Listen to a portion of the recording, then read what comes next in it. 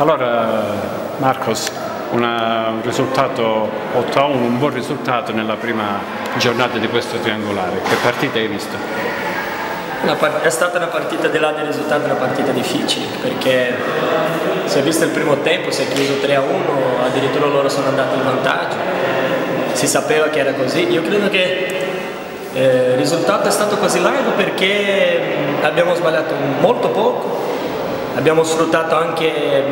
bene quello che abbiamo sbagliato poco lì davanti sotto porta, quello che non è successo lì in Coppa Italia, quello che abbiamo sbagliato lì forse oggi abbiamo messo dentro, e quindi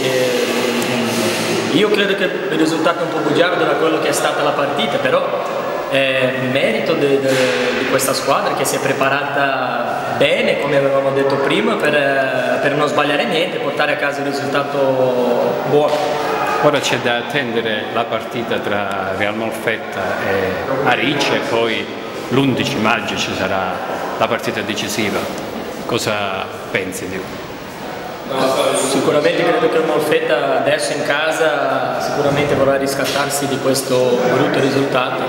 e credo che sia giusto così, si è visto che è una squadra che lotta, che mette tutto, e quindi sicuramente loro proveranno a portare almeno una vittoria a casa davanti al proprio pubblico, e poi avremo queste 2 settimane qua per pensare e preparare bene quella partita da Arice che sarà decisiva, e fare come oggi, preparare nel miglior dei modi per poi magari portare un'altra vittoria a casa e andare in finale.